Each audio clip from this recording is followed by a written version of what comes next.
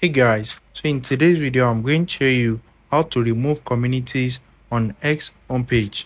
So if you don't want communities to show up at the top right here on your homepage, let me show you how to hide them. So the first thing is open up the app and you need to click on your profile icon at the top left corner. After that, scroll down and click on settings. Right here in your settings, click on timeline and now click on home screen tabs. So let's say I want to remove this Apple community.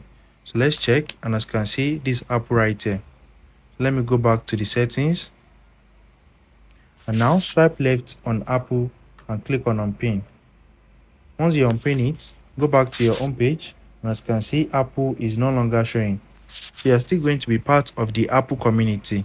So if you head over to community tab, you're going to see the Apple community, but it is not going to show at the top right here on your home page.